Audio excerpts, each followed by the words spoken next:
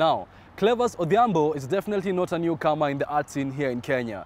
The gifted artist has been setting the bar year in, year out with artworks that keep getting picture-like. Well, hyperrealism is his specialty, and this is what he had on display recently at the Alliance Francaise during his latest exhibition dubbed the Tinted Glasses. Let's now take a look at how it went. Enjoy!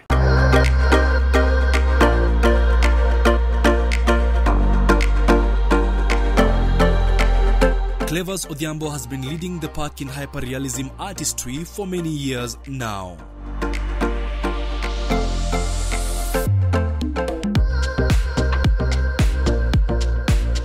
His artistic endeavors have seen him host exhibitions from time to time, which many people often look forward to, his latest being the Tinted Glasses exhibition. Tinted Glasses is my latest series of oil paintings. So this is my 6th series now. I normally create art in series. So every year and a half I create a body of work, at least since 2015. That's how I've been working. Tinted Glasses is a series about recreating or reimagining different artworks that have been done before, but now through Clavers tinted glasses. Normally when somebody says you're looking at something through tinted glasses, it normally implies that you're editing or you're modifying reality, into the color of the tint of the glasses. So in this case, I have an exhibition whereby I'm showcasing 8 different paintings that are recreations of different artworks.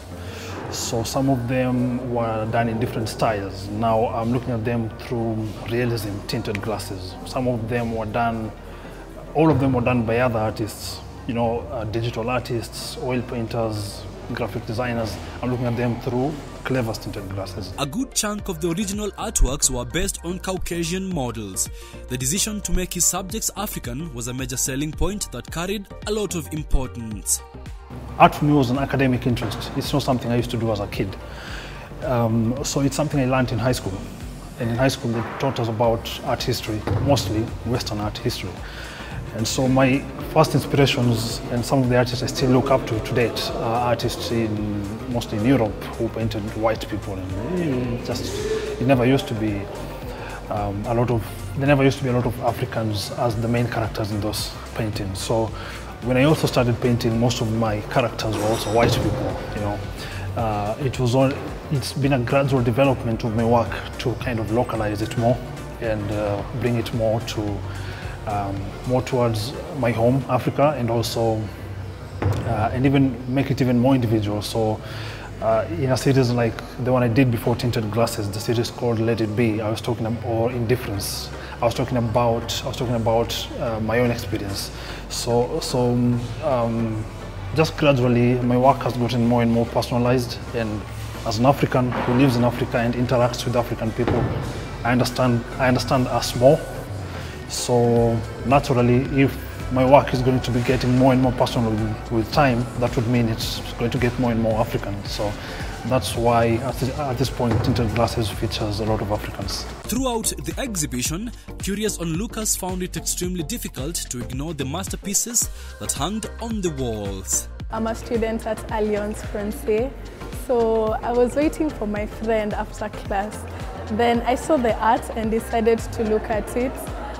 The most interesting thing for me was that it mostly featured African women, and the paintings were large and they looked kind of real. My favorite one was the one with a girl with like water dripping from her hair and on her face, and the droplets look kind of real.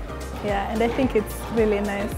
Inasmuch as the artworks were a recreation of other works, one couldn't help but appreciate how dexterous Clavers is in telling stories uniquely.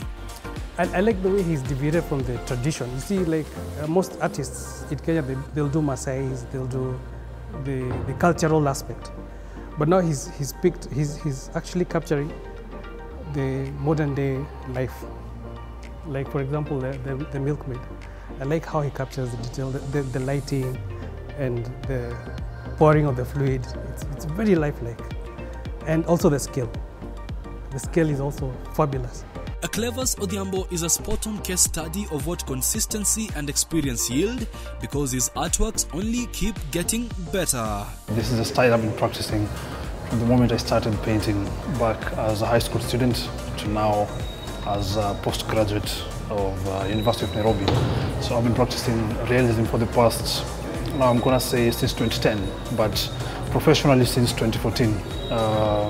From 2010 all the way to 2012, when I was in high school, it was mostly an interest that I had as a subject, but not so much as something that I wanted to do professionally. That came much later, about 4 years into practicing art. They say a picture is worth 1,000 words, but Odhiambo's pieces are definitely worth much, much more. Right now we take a short break, but still have lots more in store for you. See you in just a bit.